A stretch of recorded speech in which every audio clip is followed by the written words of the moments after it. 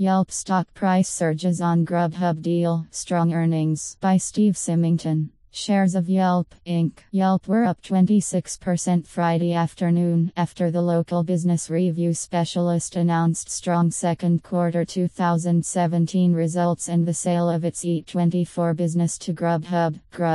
Quarterly revenue climbed 20% year over year to $208.9 million, well above Yelp's guidance provided last quarter for $202 million to $206 million, helped by strong growth in both app usage and advertiser accounts. On the bottom line, that translated to adjusted net income of $21.6 million, or $0.25 per diluted share, which was also above investors' expectations for a loss of $0.03 per share and up from earnings of $12.5 million, or $0.16 per share in the same year-ago period. Yelp also announced that its board of directors has approved the repurchase of up to $200 million in common stock. In addition, Yelp announced a long-term partnership with online food ordering company GrubHub. Through their agreement, GrubHub will acquire Yelp's Eat24 subsidiary for $287.5 million, and Yelp will integrate online ordering from all GrubHub restaurants on its own local goods and services platform.